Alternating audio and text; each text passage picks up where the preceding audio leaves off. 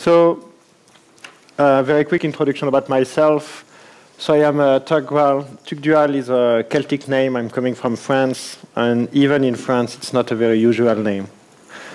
So I'm working as a technical evangelist. That means I'm meeting many developers and system administrators, startups, to talk about NoSQL in general and Couchbase in detail. And before, work in another open source company named Exo and a non-open source company named Oracle for 9 years.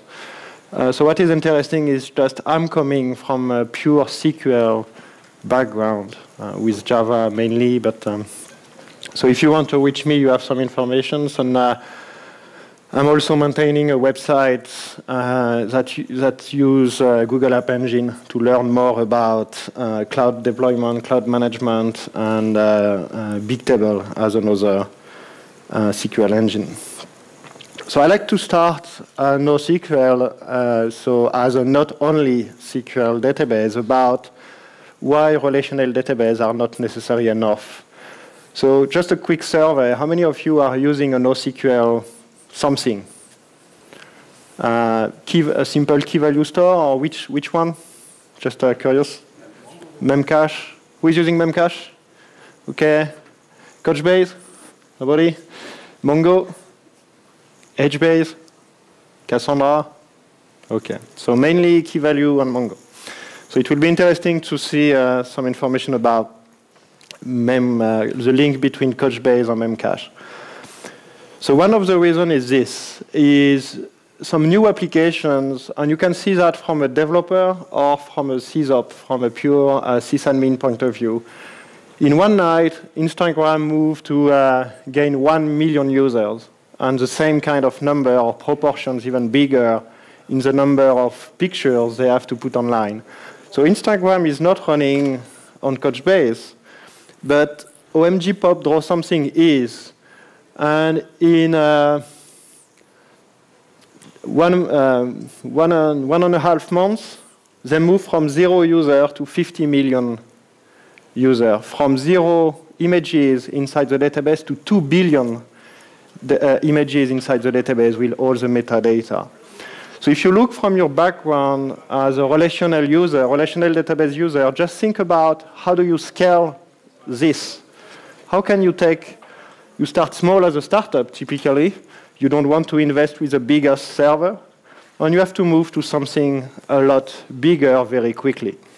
In this specific use case, they moved from a 6-node cluster in February last year to an 80-node, around 80 or 90, so 90-node cluster mid-March.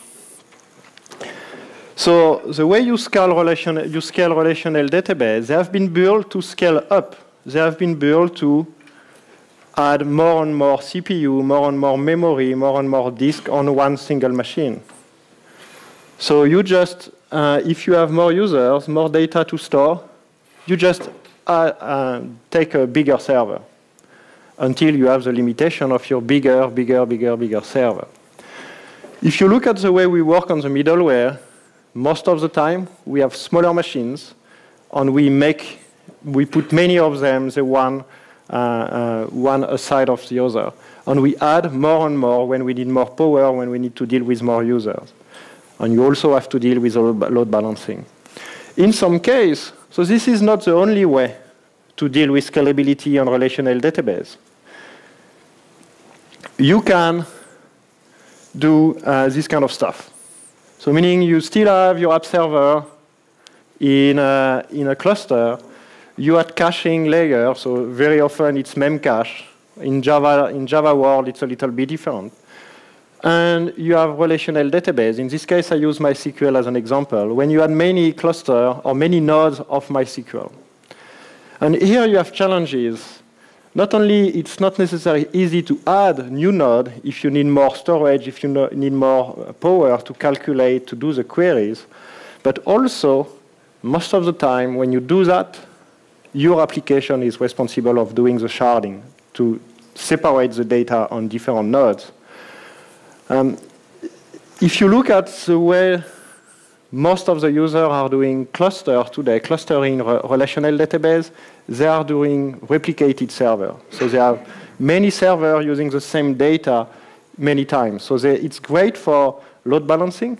It's great for high availability, but it doesn't help with sharing the data across multiple nodes. So leveraging smaller machines in a cluster, so having a less expensive layer. How many of you are using relational database in a cluster? And how many of you are doing partitioning? So you see what's typically the survey we had usually. So some of you are using cluster of relational database. None are using partitioning. And one of the goals of NoSQL engine, most of them, was to deal with that. And we didn't really build it from scratch.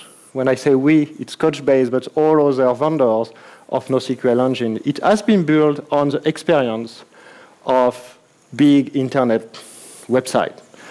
Google, Amazon, Facebook, and LinkedIn, they have many users, many data, and they continue to grow all the time. So they had to build data stores. They had to build a persistent storage where they can do auto-sharding, distribution of the queries to be able to use all the servers they want to when they need to, but also, and it's something that was interesting, kind of move away from a pure schema-oriented data layer. And one of the reasons is they want more flexibility to move new application in production, new version of the application of production. But also, they want to be sure that they can update the data without impacting the existing data. Because they have billions of data, they don't want to do an alter table that could have an impact on the running system because they have to touch many records inside the database. So instead of having you, your team, your company building the NoSQL database using this, you can either take some example of Cassandra, Voldemort that are accessible, or take another project. In this case, for example, Couchbase has used some of the paper that has been published here to build the new database. And the goal is to have the same kind of architecture on the persistence on the database layer than you have on the middle tier. You need more users, you add more servers. You need to distribute more the load between more servers because your existing cluster is too small to handle all the write or all the reads. Add more cluster. Armored node to the cluster. In this case, you have a similar cost for the middleware and from the database layer. So you work on smaller servers and you add more when you need to. Or you can reduce also the size if you have some peak of activity. We did a small survey to our community. So this is something we have done inside the Couchbase community. We asked them which feature or which capacity do you like, or why do you go to NoSQL? Do you do because the cost, because of the performance, the scalability? And what was interesting, it was mainly because of the lack of flexibility of the relational database for their application. And we see that because more and more applications are aggregating applications data from everywhere. You want to capture data from your CRM that is coming from Salesforce or your internal CRM system. You want to aggregate data coming from the internet. You want to capture and make a link between some Twitter about your company and some internal data. They have no format. They have no schema that you can control because it's coming from applications that you don't necessarily control. So store the data as they come inside your system, build the application at the top of it, and you can add more value to this data, was one of the reasons. Flexible schema is quite interesting for them. So how do we I will just now go to how we have done it with Couchbase, but you can kind of extrapolate that in other NoSQL engines that has been built to scale out, to be distributed on many nodes of the cluster of many nodes. Not all NoSQL engine has been built for that, but it's a case of Couchbase, Cassandra, Mongo, HBase, for example. First of all, it's an open source project, so use it as much as you want. We have an Apache license, we have an enterprise edition. It's how we make money. We have some customer paying for support, but we have a community version that you can use as much as you want. And we focus on 4 things when we build the product. Easy scalability. We want to be sure that when you are in production, if you need more power, it's easy to do. You don't have to change your application. You don't have to work on a new partitioning key or a way to work on the replication. You just add node to your cluster. So as a system administrator, a script, a console, you add nodes, or you remove nodes the same way. Because we are used to deal with a large volume of users most of the time, or a large volume of data, we want consistent performance. And it should be true in a 2-node cluster, a 50-node cluster, or a 100-node cluster. So we have been working a lot on this to be sure that when your application grows, you want to be sure that the performance stays the same. And I will explain quickly how it's done. If you build application that is available on the internet, you want to be sure your application is always on, including when you have to do major update or upgrade of your system. And one of the key components of our system is you can upgrade the version of your database, including a major version coming, for example, from 1.8 to 2.0 without stopping your database. The way you do that, you add new node to the cluster in a new version, you rebalance the data, you remove the old nodes, and it's done. You are in a new version. And a big part of our QA is done about this. Performance and always be on, including during upgrades. And we talk quickly about the flexible data model. Couchbase is used by many companies. Oops, sorry. I won't go in the details. They are used as a simple key value store, fast cache, or distributed memcache, database using JSON document and queries depending on the use case. We can discuss that later if you want. So how do we build the product? It's a database, and it's distributed. So we have two main components inside the database. Data manager, cluster manager. Each of them have a specific responsibility. The server and cluster manager is written in Erlang, and the goal of this is to keep all the nodes communicating together to be sure that the cluster is alerted when one node is dead or when we add a new node. All the persistence has been created in C. So to have append-only file for indexes, append-only file for data file, and this distributed on different nodes of the cluster. And we also use JavaScript V8 engine to do the query. Since we are not in a developer community, I won't go into the detail of all the query, how it works, and so on. But from an administrator point of view, you just have to open some port to have all the nodes of the cluster communicating together.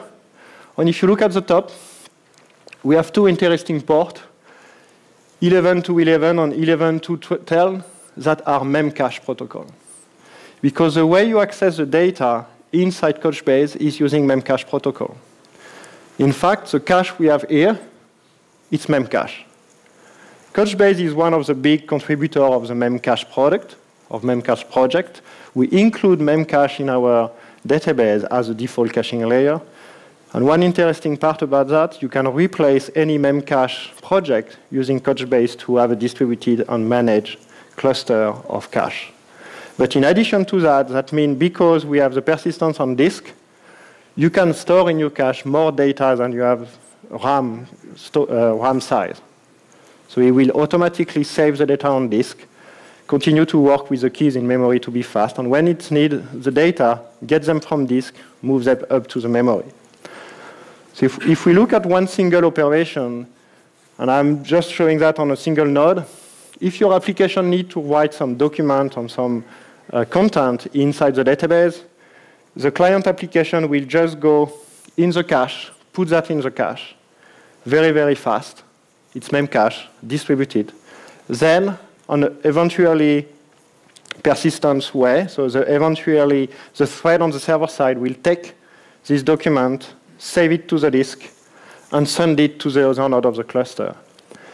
So you choose as a developer, and this is the choice of the developer based on the critical path of the application, if you want to do the saving asynchronously or synchronously, just to be sure that you save the data.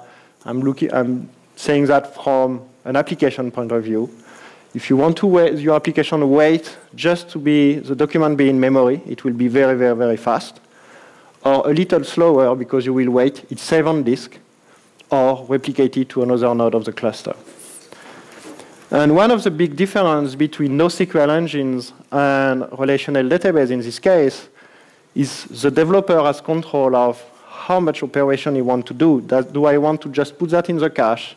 Because it's in a cluster, I will say, OK, I believe it will be saved later, so I just can input many, many, many data in my cluster without waiting for any persistence or any business logic. So no update on the index, no global transaction management, just fire and forget to be very, very fast. We have, for example, a project. It's on the 20-node cluster. It's 650,000 operations per second with 20% of write or update. You don't want to wait too much when you do that, especially if your application is OK to have eventually persistent stuff, meaning you don't get the data immediately. You have to wait sometimes when you do queries that is saved on disk. So you have a kind of a mindset change when you work with NoSQL engine. One important part about distributed system, we don't copy the data on all the nodes. What we do, you have the documents that are distributed evenly on the different nodes of the cluster. And the application knows what is the cluster map, what is the topology of the cluster, and will automatically be updated when you have some change. And because you distribute the data on the different nodes of the cluster, you have replicas to be sure that if one node dies, you still have a copy of the data you can use. Here, we don't copy all the data on which node. We just distribute the data to be sure we can scale and we don't take too much power and too much storage. But we do copies depending on how much confidence you have inside your cluster and inside your machines. So you have the replicas inside Couchbase, and this is a choice inside Couchbase. Some other NoSQL engine will work differently regarding replicas. You have one single active document in the cluster. And the application will always go to the active document when it needs to access it. And this is a client library that will choose on which node you have to go using the same algorithm that you have on the server to say, where do you go? So if I want to read and write a document, I will go on a specific node using memcache, and I know on which node I have to go based on the key. This is why we have the consistent performance when we grow the cluster. And because all the applications, all the nodes in the cluster from an application point of view for a specific document will always go to the active document, we are consistent when we write, we are consistent when we read. You don't read the replicas. Because when you read the replicas, you may have some consistency issue if the document has not yet been replicated after an update. So this is a choice of implementation. So we choose to be consistent using a single copy, a single active copy at a specific moment of time. So how do you add nodes to the cluster? As a system administrator, you have a command line interface, you have a REST API, or you have the UI, and you just need to install Couchbase on one or multiple nodes. When you are ready, so I want to move my cluster from a 3-node to a 5-node. When you are ready to do that, you just ask the system to rebalance the documents on the new node of the cluster. So now, instead of having the documents distributed on 3 nodes, it's on 5 nodes. This means more write operation per second, more read on a bigger cache, because you have added memories on all the nodes. You have 2 nodes with the same level of memory. And automatically, during the rebalance, and when you add nodes to the cluster, we update the application with a new cluster map. You don't have any master or any slave inside this architecture. Because the algorithm we use to distribute the data when we do the rebalance, it's the same that we use in our client SDK in Java, PHP, Ruby, and so on when you build an application. So if we compare that to memcache, this is, you can imagine to have memcache on each node, but we distribute the data for you. It's not a cold cache, so if one node dies, we have the data on disk, we can get back them very, very quickly. What happened when a node failed?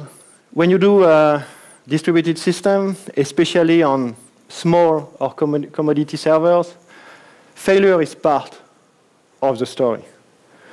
We have some customer running on Amazon, and they have a 20-node cluster.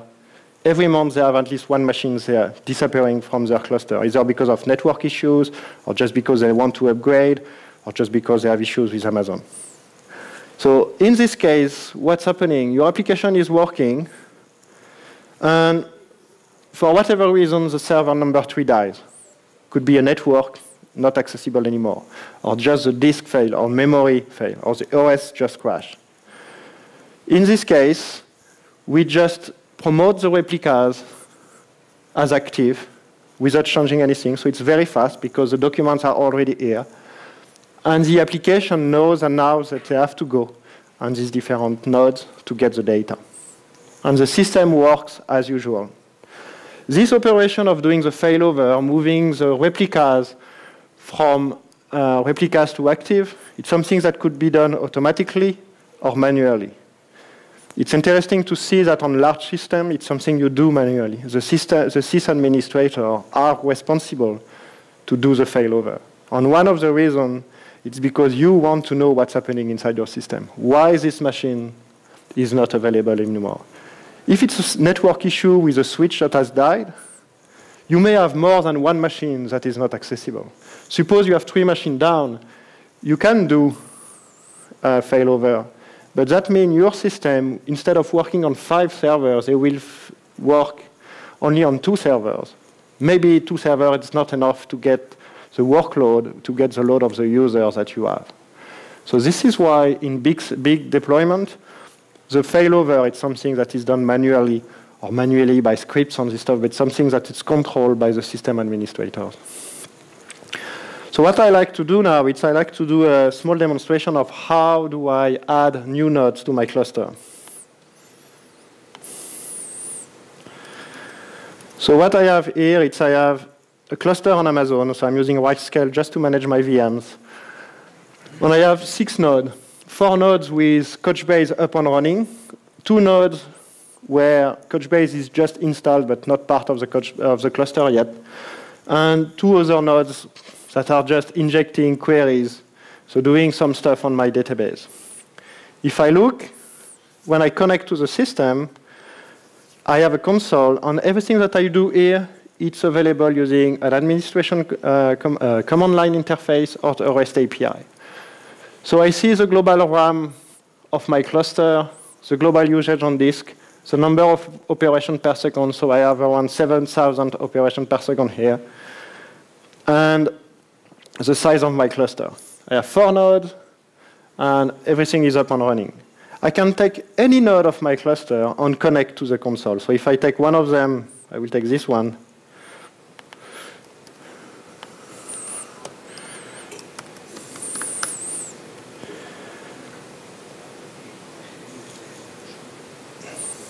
And I will connect, and I will have exactly the same view on my cluster.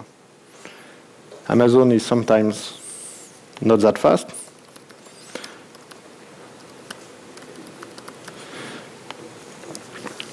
So here I can go and navigate in the different tabs to have more information about my cluster, which machines, which OS, what is the versions, because you, as I said in the past, to do the migration, we can mix different versions of the product. So here I see exactly which version of Couchbase I am using on this node. So a single view of my cluster. If I want to add new nodes to my cluster, what I can do is I go to a node where it's installed or not yet configured, and I will just take the IP address of one of the nodes of my cluster, and I will say join this specific cluster.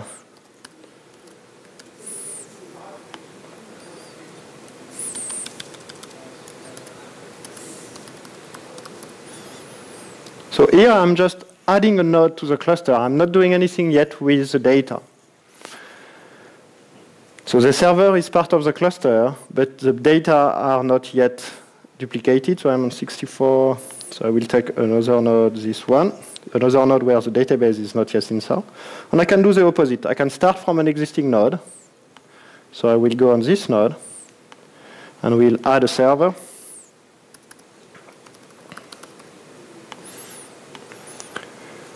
So now it's just gathering information about the different clusters. So I'm still a 4-node cluster, and I see that I have 2 nodes waiting to be part of the cluster after the rebalance.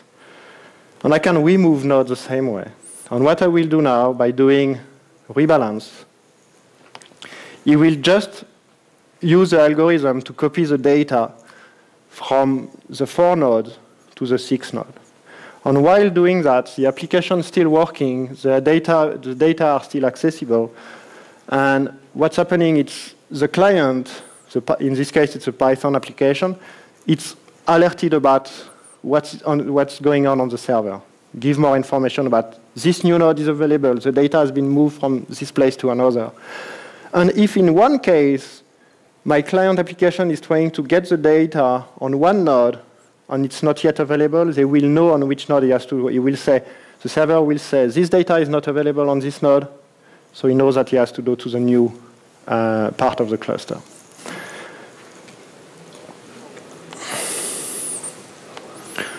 So depending on the size of your cluster, the speed of the network, you will see more or less impact on the operation per second. But here, during the rebalance, we move from 7 to 3 operations per second. If you have a fast network, it's Amazon, so it's not the fastest network on the planet. You will have better response times. But the important thing, we don't have to stop anything. The application is still working. Writing, reading the data. Any questions? So adding the data to the cluster, it's done. The data sizes seem to be quite small.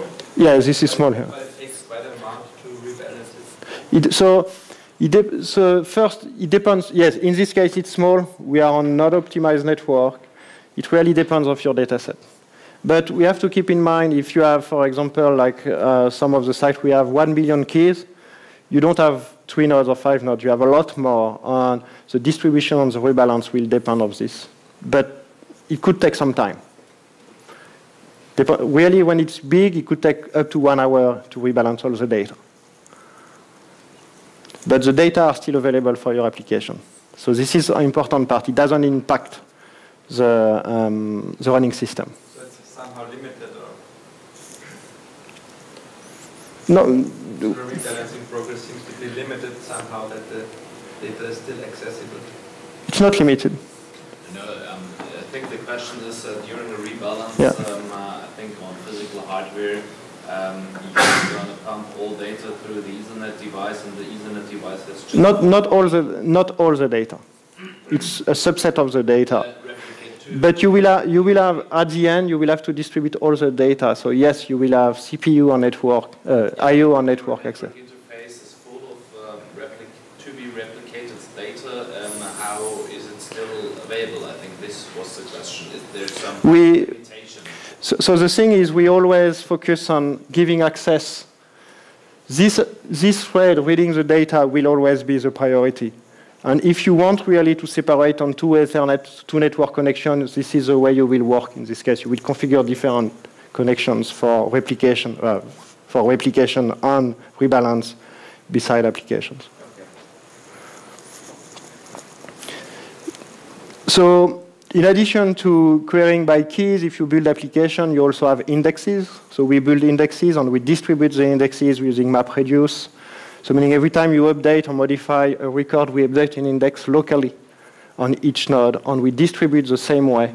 We have distributed the data, the index. So when you query the data from your application, you don't query the full database on one specific node. You just distribute the query on all the nodes of your cluster. So when you need it to, one node will be selected, scatter all the query, gather back the data, so scatter and gather, to reply all the queries. So this is pure application logic. As a system administrator, you have to know that you have an index on this. I will take some space. and you can choose or not to have a replicas. Because as you mentioned, if I choose to have a replicas when I do the failover on the rebalance, I have to distribute the data.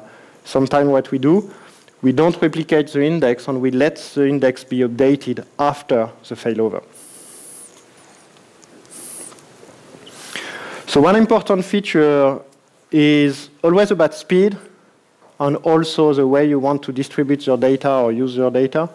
It's a cross-data center replication. So when you have one cluster, for example, in New York, and you want to, for either a backup or to have a copy, a running copy on the West Coast, you may have two clusters of Couchbase, and you will just put together the cross-data center replication process that is taking some nodes, and it could be a different number of nodes on each cluster, and every time you will have an update of your data, you will send the data over the network to the other part of the cluster or to the other cluster. This is done asynchronously. And we manage conflict in the way that we do the algorithm to check the content. And in this case, we calculate the last one kind of based on the algorithm, and it will win. So we don't do merge of the data. So depending on the logic, you can have specific set of data on what we see with, for example, social gaming applications. Europe, US. In Europe, they will have a specific set of users that push the data this way. In US, the other way, but there are different documents, there are different profiles. So in this case, you can avoid conflicts between the data, so your application will be easy to work with. So you can do either bidirectional replication or in a single directions to one cluster to another cluster, depending of your business logic. This is based, in fact, on the REST API we have under the scene. So it's based on HTTP.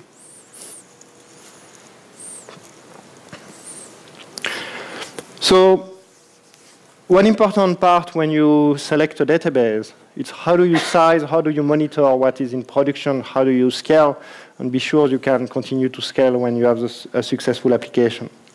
And we have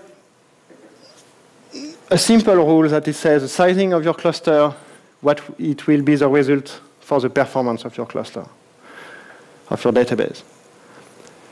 So ideally, you should find a way that you know enough about your data set. What is your working set? What is the size of your data your application is using? Not necessarily the full data set. You may, if we have a big difference, for example, between social gaming, you may have 10 million of records, but you only have 2 million of records that I use at a specific moment of time. At the opposite, we have advertisement or ad targeting platform. When you have 10,000 or 20,000 of data, all of them should be accessible immediately because you need 30 milliseconds to make a decision. So depending on this, you will size your cluster. And one of the key points is you want to be sure that you try to have enough memory to work with your working set, and be sure that when you have a lot of write, you have enough servers to deal with all the IOs you do. Because every time you will have a queue that is filling up, your system will slow down. So all the monitoring of Couchbase, it's about dealing with this. How the network works when you do replicas, how the disk work when you work on when you look on getting the data in and out of the database. What is the cache miss inside memcache when you work with the data? So one of the key points is before tuning too much each system, most of the deployment are just adding new nodes to the cluster. Adding new nodes will add more RAM, will distribute the write and the read on more disk, and will automatically give you better performance to the system.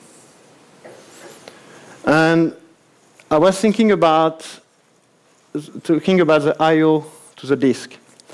And it's quite important if you know your system to see the impact of this.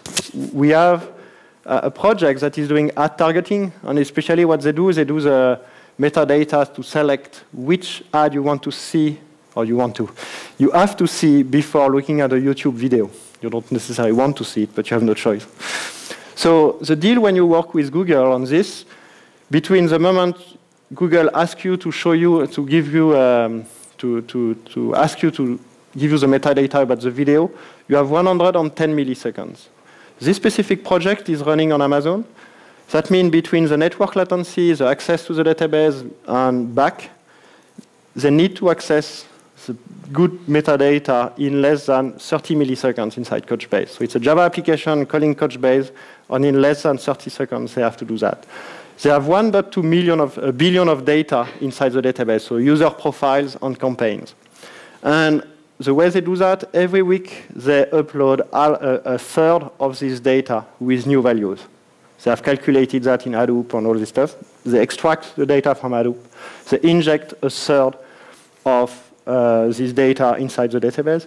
So for a specific moment of time, they need very, very fast write operation. And what is interesting for this project, they're using Amazon. They have 2 big data centers, one in Europe, one in the US. For the same volume of data, 20-node cluster in the US, 7-node cluster in Europe. Do you know why? Just because the Amazon data center in Europe allow you to use SSD drive. So a lot faster to write. So when you do a batch operation, this queue will be a lot faster to write on disk from your memory compared to the one with mechanical drives. So when you want to size a database, and it's true for NoSQL database, but for Couchbase, but it's true for most of the NoSQL database, and I will say it's the same when you work with a relational database. Always look at the RAM, and based on the RAM, it will be based on your working set. And this is a key point, is most of the time when people are asking us, when they do a POC, how many nodes do I need? We just ask, what is your working set? How many write? How many read? Do you add data every time? Do you have expiration of your data? Because you can say inside Couchbase, store this data, remove it after a week, or remove it after 5 minutes. So understanding the life cycle of your data is key, because we can size properly the RAM, how many write the disk, and if you don't have enough RAM, we will have a lot of cache miss, meaning we will read more from the disk, queuing, waiting, so could be an issue. CPU is used intensively when we do queries for indexing and when we do rebalance, because we have to read and push and recalculate the index. And network is quite heavy when we do rebalance. On a normal use case, we don't consume that much network because we know where we have to go, and we just replicate a subset of the data. And the data distribution and safety, it's more how many replicas do you want inside your cluster to be sure that if we lose 1 node, 2 nodes, or 3 nodes, X node in a specific moment of time, you don't lose any data inside your cluster.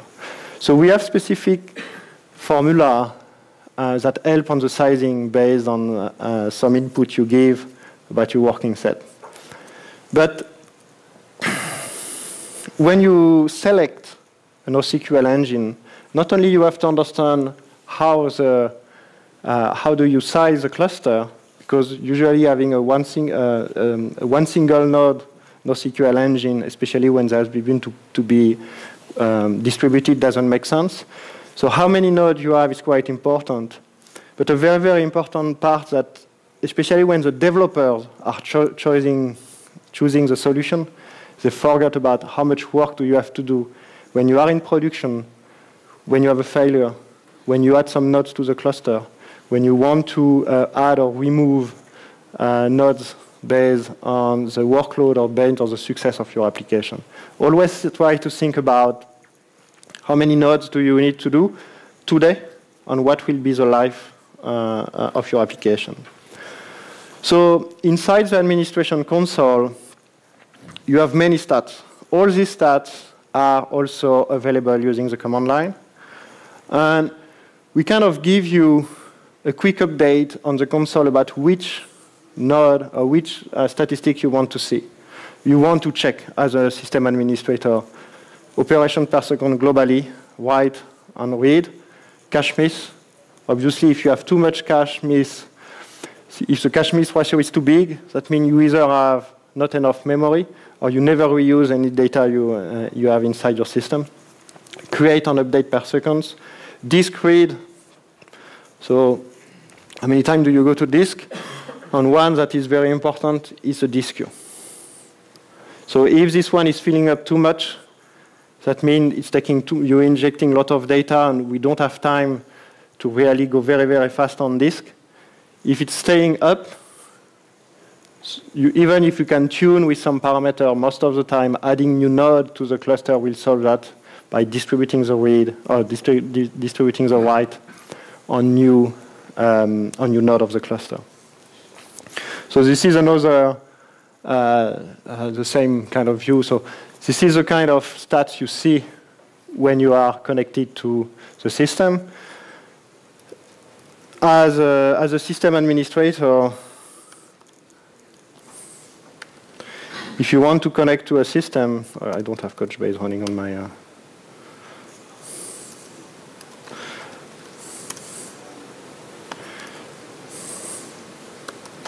For example, for people that are familiar with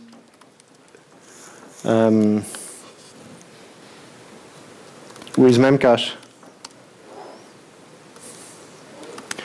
you will have many, many stats that give you information about how do you want to monitor the system. So we have people that just monitor these stats, integrate that to Nagios or other tools to see if the server is up and running, if they have some specific actions to do. If not, you can use our command line interface or the REST API to get the data.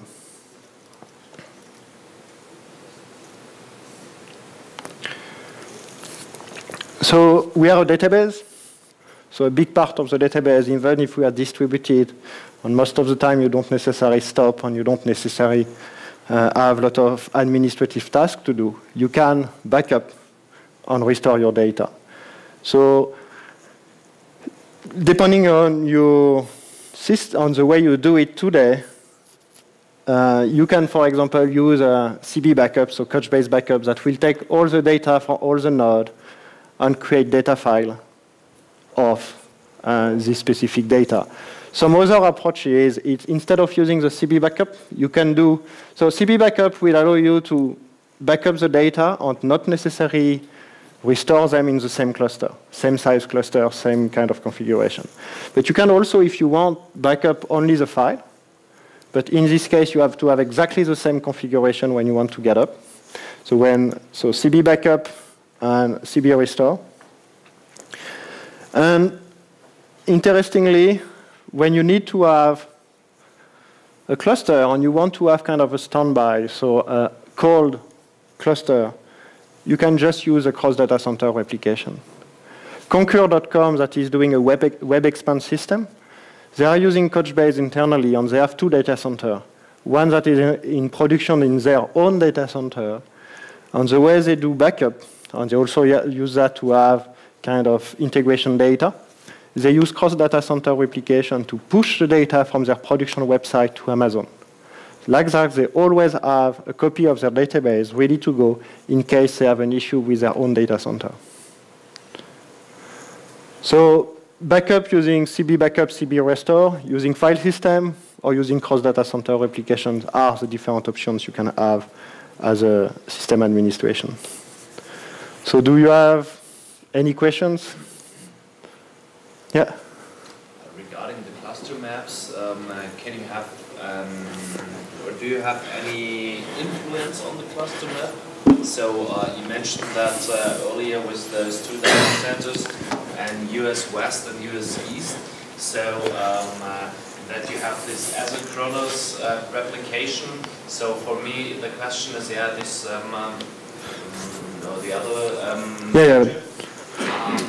But is there also a possibility to just have one huge cluster, which is a West Coast and East Coast, but you can define that, for example, each document has to be in each data center once?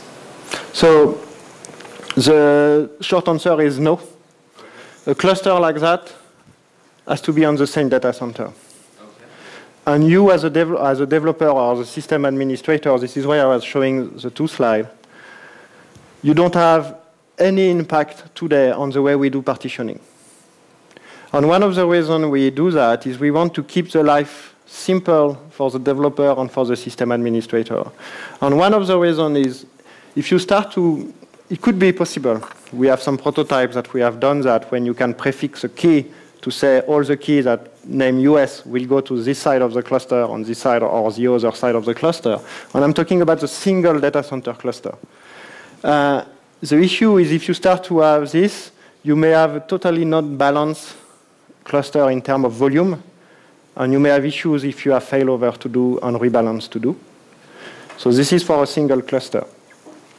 If you are running inside this, so two clusters communicating together, well, on one single node, it's very fast. We use memcache. We use internal protocol to communicate between nodes. Here we use HTTP. We don't have consistency of the data between this and this because you have to have the replication that has been done from one cluster to another. But I see a problem, you already told, in terms of concurrent writes on the same object. So you only have concurrent issue on the same object if you are in this situation. On this one, you don't. Yeah, I know, because you only have one active document. Yeah. But on the other solution, so on the distributed solution, you will always have problems with concurrent writes. So, same object, or? So today, the people that are doing most of the time the cross data center replication, they work in the way that they don't have this kind of issue. They use really the distribution. They don't really use the distribution. They use a cluster in a way that they have specific data on this data center, other on this way. They can replicate in both ways, but this application here will only connect there in case of failure of this specific part. Yes, if you have exactly the same documents, for example, you want to change your user profile, and you are connected here and here, yes, we have issues. We have to manage conflict, and today the way we manage conflict is Couchbase doing it for you, logging some exceptions when we have issues. But one important part, on a single cluster, we don't have any consistency issue. You know, because this is so neither in write or read. Because depending on the NoSQL engine, it could differ. You have many NoSQL engines that are not consistent when you read the data. Other questions?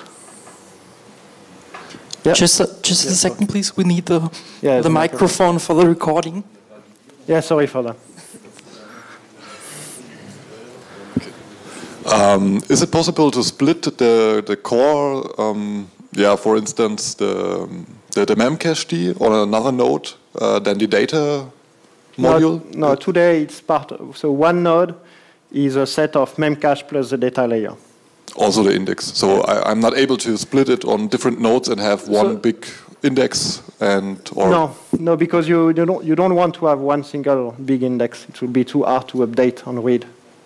Okay, no. Just for instance, that I have multiple machines with a lot of cores, and some machines with more memory, and some machines just for data store with a lot of hard disks. And I think it would be great to have the ability to split them. So what you can do, from a disk point of view, you can split the index on the data, okay, but the process that are running in memory or writing on disk are on the same machine. Okay. Any question? One of the shortcomings of memcache is that while it is distributed, it doesn't replicate data. So in a normal setup, you always have single points of failure. Couchbase does mitigate that, and my question is, what do you have to do to replace memcache with Couchbase? And are there any changes I need to do on the client side. So, as I said, what we do, we distribute the data. So I will just show you one thing.